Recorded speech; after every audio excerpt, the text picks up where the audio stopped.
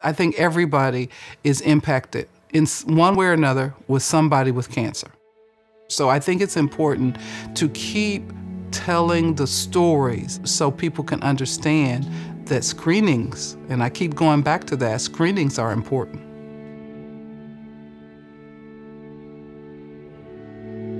They called and said, the doctor would like to see you.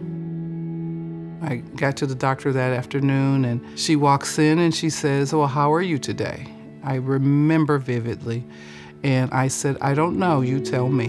And she said, we found a tumor on your right breast, and it is cancer. And I think immediately I must have blacked out a little bit.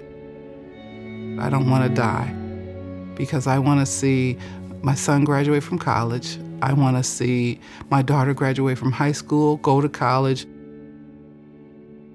When I kind of came to, I was sobbing. My husband was standing in front of me and he said, whatever it is, we're going to get through this. But I didn't know what the whatever it is was.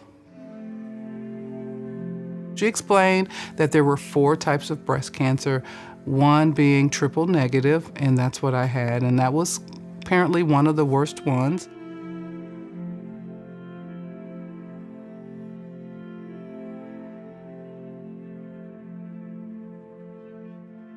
I had surgery in March of 2016, a lumpectomy, and they removed the tumor. The surgeon said they got it all. And I didn't still realize the journey was going to be so difficult.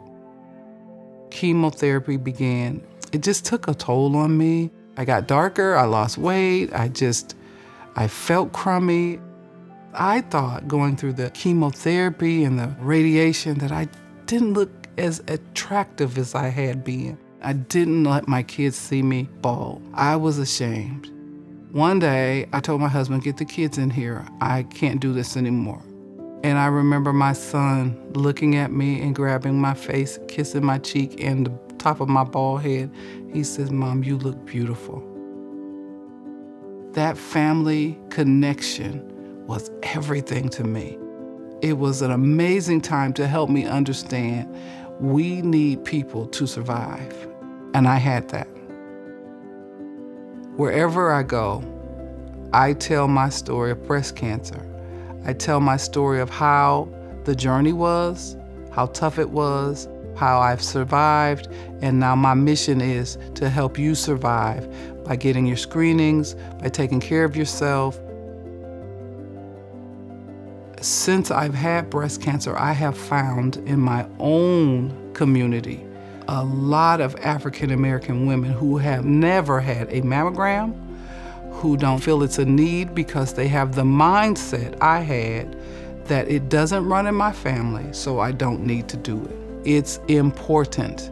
If you want to live here, it's our job to help each other. It's my job to help you because I've gone through it. That's my mission.